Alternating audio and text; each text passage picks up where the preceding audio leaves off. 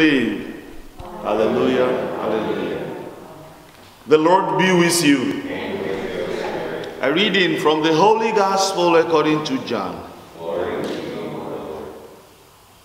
Thomas, called Didymus, one of the 12, was not with them when Jesus came. So the other disciples said to him, "We have seen the Lord." But Thomas said to them, "Unless I see the mark of the nails in his hands, and put my finger into the nail marks, and put my hand into his side, I will not believe." Now, a week later, his disciples were again inside, and Thomas was with them. Jesus came, although the doors were locked, and stood in their midst and said, "Peace be with you." Then he said to Thomas, "Put your finger here and see my hands, and bring your hand and put it into my side. And do not be unbelieving, but believe." Thomas answered and said to him, "My Lord and my God." Jesus said to him, "Have you come to believe because you have seen me? Blessed are those who have not seen and have believed." The Gospel of the Lord. Praise you, Lord.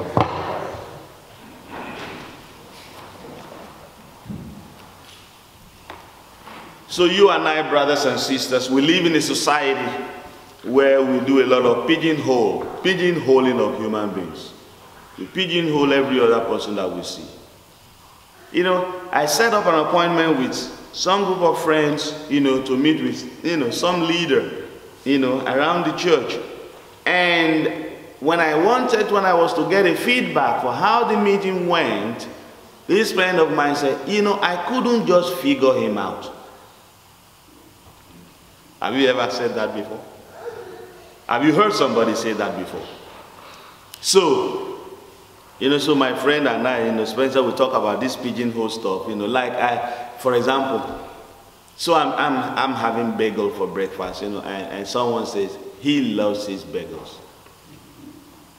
So the next time I decide not to have bagel, then I just go for just normal bread, just ordinary bread. And say, I can't just figure him out.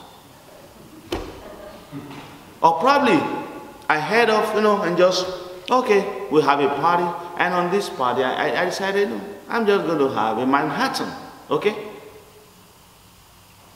And the next time, I decide to have a Roy or a Guinness or a beer. I just can't figure him out. Then who gave you the task of figuring him out? Who laid that burden on you? You decided to lay a heavy burden on yourself because you want to micromanage a human being. You want to pigeonhole somebody. A human being is an ocean of possibilities. A human being is an ocean of potentials. A human being is made in the image and likeness of God. Thomas, the apostle, was pigeonholed. Today is pigeonholed. They say the doubting Thomas. Did he ever do anything else? Did Thomas ever do anything else? Surely he did. That was the same Thomas whom, when Lazarus had died in John chapter 11 verse 16, when Lazarus had died for 4 days, and then the apostles were afraid to go on the way to Judea because Jesus and they will fall into the hands of his enemies. He said, "Let us go to Judea. Let us go to Jerusalem so that we can die with our friend Lazarus." Okay? That's the same person. Why? Doubting Thomas. Everybody doubting Thomas. And what kind of doubt was that? Was a doubt of pernicious skepticism? That kind of skepticism that never, who was that saint now? Augustine. He said, Thomas Aquinas. He said, to the one who believes, no explanation is necessary. To the one who does not believe, nothing, no, it's not possible to make them believe. So, but, can you see Thomas? It was clear that Thomas wanted more. Thomas wanted to be filled more. He wanted clarity.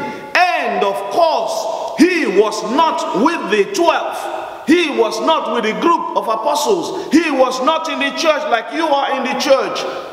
Anybody who is not in the midst of the apostle, in the assembly, in the dwelling place of God, cannot feel the effect of the risen Lord. You are outside. You are absent. You cannot feel him. You cannot encounter him.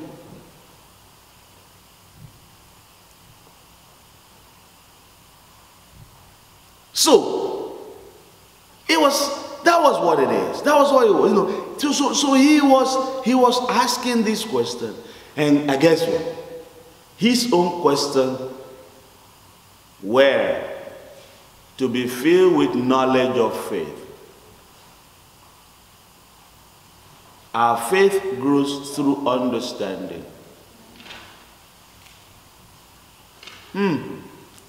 Thomas. He believed. He trusted. Have you ever met somebody who is asking you a question, and before you finish, he said, "That's what I thought"? Have you ever seen somebody who is asking a question but seem to already know an answer, and he has a reserved answer that he or she thinks is the answer, and you give something else and they are thrown off balance? Have you met somebody like that? And they say, "What? So if you knew it, why did you ask?" They just wanted to elicit the same exact thing that is in their own little brain to get it from you. So you want to do the thinking for me. You were not asking a question. You were asking to be confirmed by your own delusion sometimes, and your own confusion sometimes, and your own doubt sometimes. But now I'm coming out with a clear something, and you are blown away because you were not expecting that. Thomas was not in that category. Thomas was expecting. He wanted to really get it. And when he got it, the same Thomas flew all the way out of the Roman Empire, went all the way to India in Kerala to preach, and there he was killed.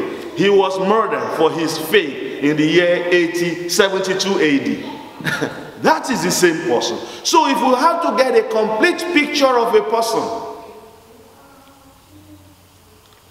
you zoom into the question, what is this person ready to die for? That is the complete question of a human being's life. What am I ready to die for? For my faith? Do I really trust and believe in the presence of Jesus Christ, in the body and blood of Christ raised on the altar? Do I have a special belief, trust, confidence that I'm receiving the Lord? Do I? That is the guy who helped us. For Jesus to say, "Blessed are those who have not seen but yet believe." Some of us, as doubting as we are, we want to see. Can I see? It is when people, that's why people shop for Eucharistic miracles everywhere, trying to see Eucharistic miracles. Without that, they cannot believe in the presence of Christ in the Eucharist. And here we are.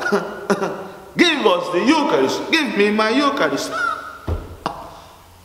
Yet it's not like we believe. If we do believe in Him, in the Eucharist, this church will be filled every time. Every time. We will speak about Him to everyone that we meet. Because I know in America, a good product does not need marketing nor advert. People go into a restaurant and talk about it all their life. People go, into a boutique to get clothing or something, they talk about it, or they talk about even the waiters. They talk about how good the waiters are even in the restaurant. How good are our ushers? Our ushers in church, do we talk about them? How good they are? Do we talk about the homily of a priest? How good they are? Or we complain a lot? So if we do that, people who are sitting with us in the bar, who are sitting with us in the restaurant, know that we do not even have honor for our church, because we crucify our church by our tongue. Everywhere we go, how will they go with us? We want to evangelize. And the central piece of our evangelization, Jesus Christ, crucified under Pontius Pilate, the same Jesus who is present to us 24/7. Every time we celebrate Mass, we have doubt about it. If we doubt him, if we are confused about him, nobody will be convinced along with us, because we ourselves doubt. Preach the word. If you don't understand the word, we cannot preach it.